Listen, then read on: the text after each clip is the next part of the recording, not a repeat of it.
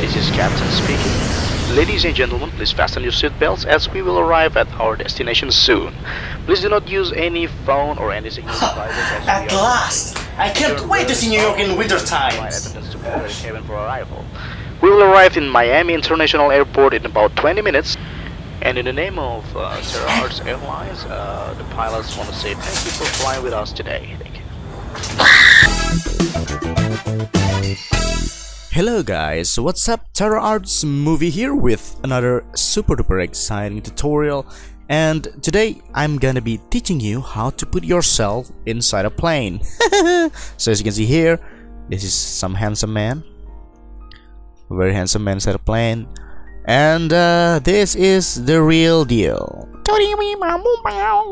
So it's just me basically sitting in front of a green screen. So this tutorial is not gonna be a very detailed tutorial because I already did like several green screen tutorials. So instead I'm just gonna be giving you the link in description, and also maybe in this video about those green screen tutorial. You can watch them for the detailed tutorial, but today I'm just gonna be showing you how I did it. So basically I'm gonna be telling you what effect I use and everything. So first thing first, you're gonna shut yourself in front of the green screen, of course. Then you're gonna use a pen tool. Well, pen tool is called a pen tool, but basically it cuts everything. So just imagine it like a scissor. Oops, there you go, a mistake, delete it. Make sure you click your video layer first, and then yeah, pen tool to cut everything that unnecessary in your video, because you're only gonna need the green screen part. There you go, fit.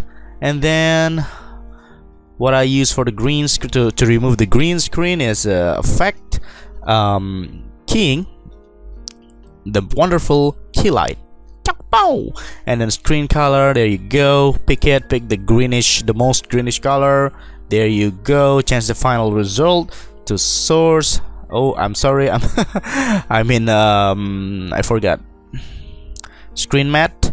So change it from final result to screen matte, and then open up the screen matte settings. So screen matte, open up, and then clip black. Make sure you crushed all the black until all of the green screen is black, because black, it means alpha channel like this, and white represent your foreground, which should be visible. So as you can see here, in the foreground there's still some gray going on here, so we're gonna punch it down to clip white until all of it is white. Yoo-hoo! There you go. And then change it, maybe we're gonna change the soft color to source. I believe it will give you a better result. And then change from screen matte to final result. There you go. Basically done. And then all you're gonna do is adding, wait a minute, I'm gonna turn it off. Choo. So it will be like this before. Look at this. And then you add key light, right, like just what I did, and then add some background below, just like so. And then what I did is I add some color matcher. From color matcher is a plugin from Red Giant software. So if you go to Google and type in Red Giant softwares, just search for color matcher. So well, you don't have to use this. You can use like effect, color correction, basically any color correction, like for example here, curves, and then play with the red maybe, because as you can see here the background is kind of having some red color going on, while my screen here is kind of greenish a little bit. So maybe turn the red up. There you go, already match. As you can see here, very fast. Using curves, change it to red, and boom, there you go. If your background is kind of greenish, then green, of course, and blah blah blah blah. I hope you understand that. But I'm not gonna be using that. I'm using color matcher. It's a live well, this background is kind of easy to do because it's kind of red, but sometimes you will have to face a very difficult background or very complex background, the color and everything. And color matcher is very easy. All you gotta do is target layer, set it to your background, which is this one, which is the name is aircraft and everything, and set the target layer to the background, and boom, automatically it will match the color of your foreground to the background. Very easy, very fast. And then spill killer is as you can see here, sometimes when you shot a green screen footage, there is some green color from your green screen reflect on your face or your body, whatever, your foreground, and with spill killer, boom, gone. Also, I believe spill killer is third-party plugins from Bright software. Let me see, key correct, spill killer. Woo! There you go. Yes, it's also so make sure you search for key correct from the Red Giant software. It's very good. It's a life, not lifesaver actually. It's a time saver, because, well, for any video editor, of course, if you are a video editor or whatever, this third-party plugins like this is very useful. Except Keylight is from After Effects. So yeah, the only thing that is from After Effects is Keylight. By the way, if you don't have spill killer, again, you can use any software inside After Effects. I'm sorry, not software, any plugins, like, again, color correction. You can mess with the color and everything. But for me, spill killer. Brightness and contrast is basically just from effects, color correction, brightness, contrast, and yeah, match the brightness and contrast from the background. And then the light wrap. What is a light wrap? Woo! As you can see here, light wrap, if you zoom in this before, without light wrap, after, do, there you go. Basically give a little gloomy on the edges of the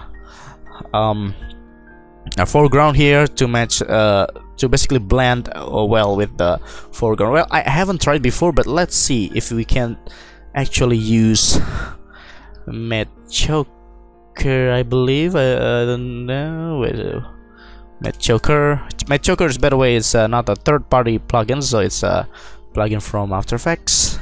Let's see, and let's see the softness here. Doesn't work. Wait. This, nope. Oh yeah, this one, geometric softness, but I don't know, it gives some ugly. Yep, it doesn't work with this. So if you find a way how to you know, achieve the same result as this light wrap, let me know. Let everybody know in the comment section down below. So light wrap, boom, basically blend your foreground and the background. So it takes a little bit of the color from the background and yeah, to the foreground, so it's gonna blend. So to do this, actually, is very easy too. All you're gonna do is tell the light wrap the background, which is again this one, and then boom, boom. The color is already matched to the background. And next is edge blur. As you can see here, before the edges is kind of sharp and looking ugly, and then edge blur, boom, there you go, it's soft. Alright guys, so that's it. That's what I do. And oh, I forgot, as you see here, it already looks nice, not exactly excellent, but nice.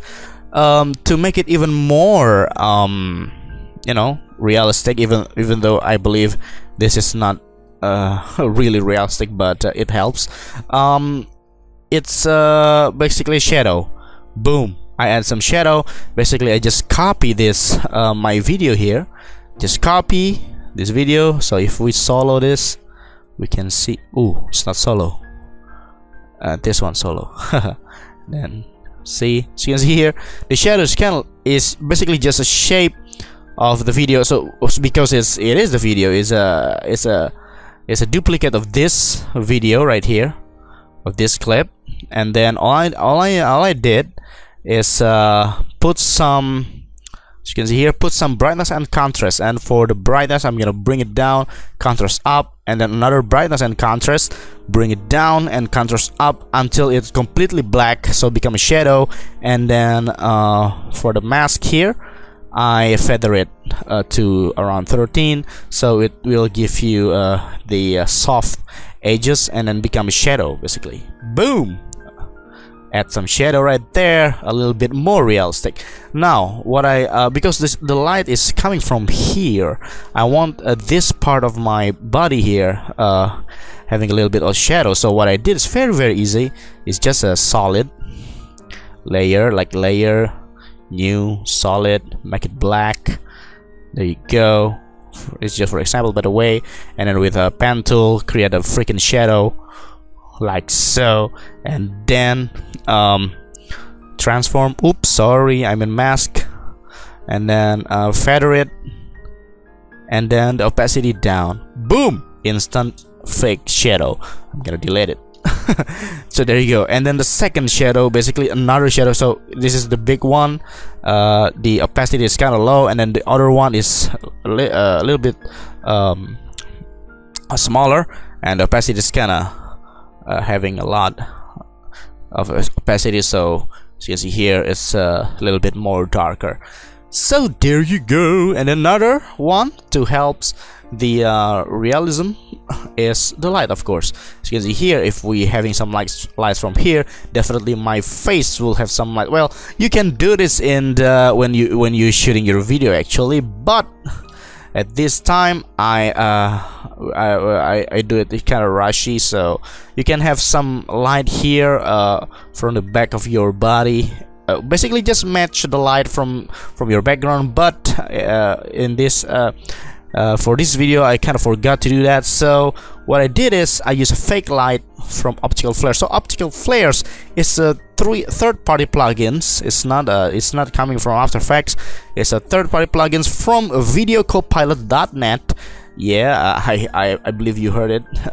If you know After Effects, I believe you heard it. And there you go, Video Copilot and optical flares. I just add some flares right here, boom, and put it here, and basically blends everything like so. So this is the result. Finished. So, and then the other one is the plane. You guys have been asking me about the plane. Dear TerraArts, is the plane 3D? Did you made it? Did you make the plane yourself, and did you render it with 3ds Max or V-Ray or whatever? Nope, it is from After Effects 100%. If you guys don't believe me, I'll show it to you. So we'll render this. So you can see here, this is our plane, like you saw in the previous video. It's kind of slow.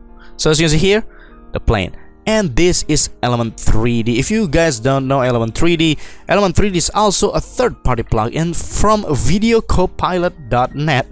The link is gonna be in the description below. And yeah, so Element 3D is a very great plugin. You can import 3D inside After Effects. If you don't believe me right now, check this out. So camera tool, watch this.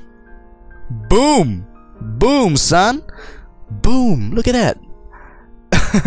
It is inside After Effects, a 3D object inside After Effects. And by the way, guys, if you want to render a plane this realistic using, for example, V-Ray and 3ds Max, the render time is gonna be for my computer, maybe it's gonna be 10 minutes, around 10 minutes.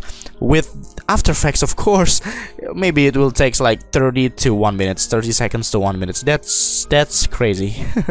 a lot faster. That's why we use Element 3D. I use Element 3D. So this is the Element 3D. Where is it? My god, where is it? Oh, there you go. Element, scene setup, and boom, this is the airplane from the Jet Strike package.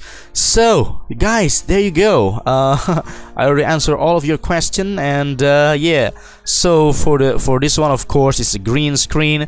I already told you guys how I did it, all the facts. And you don't need third-party plugins, by the way. The only third-party plugins you need maybe the Spill Killer, Otherwise, the and light wrap you can use like edge feather or matte chalker to basically just soften the edge, or maybe use some glowy glow effects, you know, stylize and glow. You can try that to basically soften the edges and everything. Yeah, beside that, everything is done inside After Effects. You can do it with all of After Effects plugins. And yep, there you go. But if you want to buy all of these third-party plugins, go ahead from Regen Software, go ahead, and there you go. And also this, I really recommend you this Element 3D, because it's very awesome and very easy to use and render a lot faster. It's crazy. Alright guys, so Terra Arts movie here. Thank you for watching and subscribing to my channel, and see you in the next cool videos and tutorials. Ciao.